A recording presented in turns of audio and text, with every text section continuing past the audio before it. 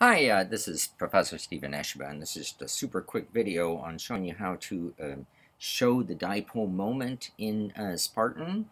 And just as an example, I've got methyl chloride here, and what you do is you go to this information guy here that says properties, and there's this item called display dipole vector, which you turn on, and you can see that it's got this arrow now. Um, uh, Make sure that when you do this, you haven't clicked on the molecule first, but your arrow is out. I'll show you that in a sec.